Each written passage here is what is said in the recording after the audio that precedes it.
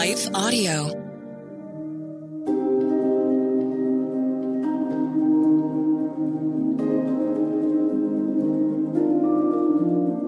Hello, thank you for listening to Your Daily Bible Verse, the podcast that examines one verse each day to learn more about God and His will for us.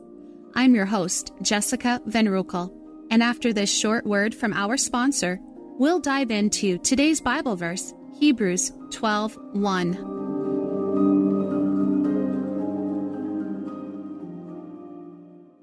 Is life feeling chaotic? I get it. I'm Rachel Wojo, host of the Untangling Life podcast. Don't miss the passionate encouragement and faith-based resources you need to help you clear your head and calm your heart. As Shell says, it feels like Rachel always knows what I need to hear. She keeps it real and is so humble. Her podcast is just the cherry on top. Enjoy Untangling Life with Rachel Wojo on lifeaudio.com or your favorite podcast app now. Hi, this is Jay Sekulow. You've spoken and we've heard you loud and clear. That's why this month we're doing something big. We're proud to announce our brand new ACLJ Life and Liberty Drive. Our legal teams will be focusing on the issues that you've told us matter the most to you, life and religious liberty. This month, we're redoubling our efforts to beat back the radical left's attacks on your constitutional religious freedoms and to defend the sanctity of human life. Life and liberty are the cornerstones of our great nation, but they're not guaranteed. When the values we hold dear are under attack from within, it's up to all of us to take a stand or risk losing them forever. This is not just a call to fund our legal battles. This is your moment to get in the fight. Every tax-deductible gift you give will be doubled, dollar for dollar, through the ACLJ Life and Liberty Drive, and help us fight to literally save lives. Go to aclj.org right now and join us in the fight.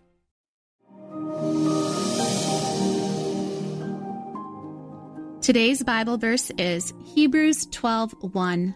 Therefore, since we are surrounded by so great a cloud of witnesses, let us also lay aside every weight and sin which clings so closely, and let us run with endurance the race that is set before us. One of the most important items in my wardrobe used to be a can of static cling eliminator. When I dressed up, I wanted my skirt to flow freely so I could move without getting tangled in the fabric. My blouse needed to drape rather than stick to my back. Static cling was the biggest indicator if I would tolerate the dress clothes, so I would always keep a can of static cling eliminator nearby. Of course, our society has reached new levels of casual, and I don't wear dressy clothes except for special occasions. But when I do, I make sure to eliminate all evidence of static cling. Just as static cling can prevent us from moving freely, so can certain choices in our spiritual journey with Jesus Christ. The choices we make in our everyday moments are not always a choice between right and wrong, but between what will hinder or help us. It may be the things that are easily avoided, but we choose not to keep our distance from them. Or there may be things we admire, but we shouldn't. The writer of Hebrews speaks with clarity on how to run our race with endurance. Hebrews 12:1 opens with the important yet easily overlooked word of therefore. Whenever we see this word, we would do well to consider what comes before it. In this case, it is chapter 11. Hebrews 11 contains numerous examples of godly people who lived by faith. Some of them received the promise they believed in faith for in this life. Others received their promise in eternity. They are our role models for running our race with endurance. These examples of great faith suffered, yet knew the victory of finishing well. In most journeys, we begin excited, positive our journey will be different and filled with only a few hard things, but mostly good. And then we hit a rough bit of road, the kind where our teeth jolt and our bones rattle. We keep thinking the road will smooth out in just a little bit, but it stretches out for as far as our eyes can see, and we begin to lose heart. Therefore, we remember those who have gone before us and who won the race because they finished with their faith vibrant and strong. We are surrounded by this cloud of witnesses, not watching us, but to be our examples of faith and endurance. Our race is our individual journeys woven together into a tapestry of beauty by God for His purposes and His glory. Our way of victory is pressing into the finish by enduring difficult circumstances.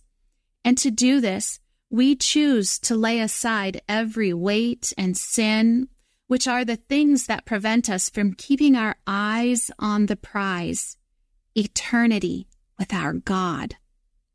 The Israel nation often lost sight of their race. They looked back, longing for what was. They searched for satisfaction in their stomachs, and then they demanded that they look like their neighbors.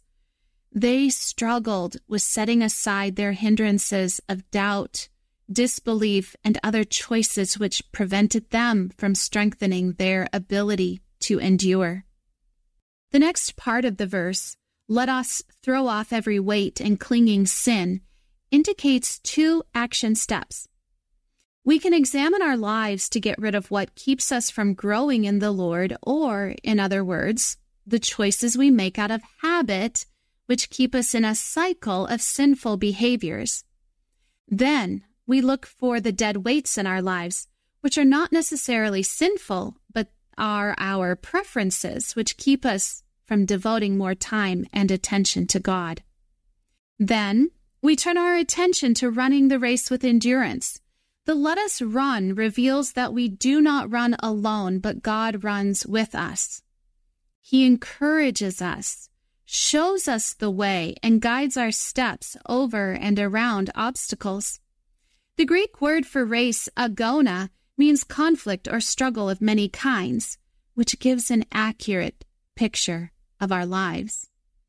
Our lives are a series of easy times and hard times, but through it all, God stays with us. To run this race with endurance means we have an active participation in our spiritual growth. It can be easy to lull ourselves into a state of passivity, but the Greek word for endurance speaks of action. It calls for effort and commitment. It spurs us onward with determination, unhurrying through the process of growth, yet undelaying in our obedience. The power of obedience is amazing. At times, when sins have become habitual, it can feel like an impossible task. But with God, all things are possible. He can do a mighty work in our lives if we ask and then run our race by faith. Endurance begins and ends with obedience and love for God. When our love for Jesus becomes our primary motivation, our purpose in this life becomes our desire to be more like Him. And when we do, we can set aside those clinging sins of pride, vanity, worldliness, tempers, corrupt imaginations, heavy hearts, and unholy attachments. Today, let us run the race with endurance, throwing off the things that hinder us, and move steadily onward toward the finish line. Let's pray. Holy God, I thank you so much that you just don't set us on this journey and just say, "I'll see you at the end of the line." But Lord, that you are with us. You are with us at every step. You are encouraging us to throw away the weights and the sins that cling to us and prevent us from moving with freedom in you. God, you came to set us free, not so that we could live our lives the way that we want to live, but so that we could run this race with endurance. So God, I ask that you would give us courage, Lord, that you would give us strength, and that you would remind us that you are with us. In Jesus' name I pray, amen.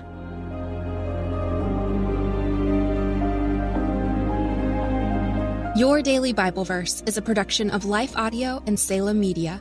If you liked what you heard today, please take a second to rate and review this podcast in your favorite podcast app so that more listeners like you can find the show.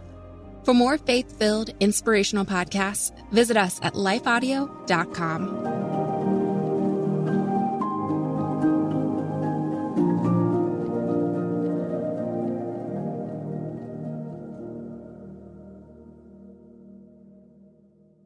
Finding uplifting news in today's headlines is often like searching for a needle in a haystack.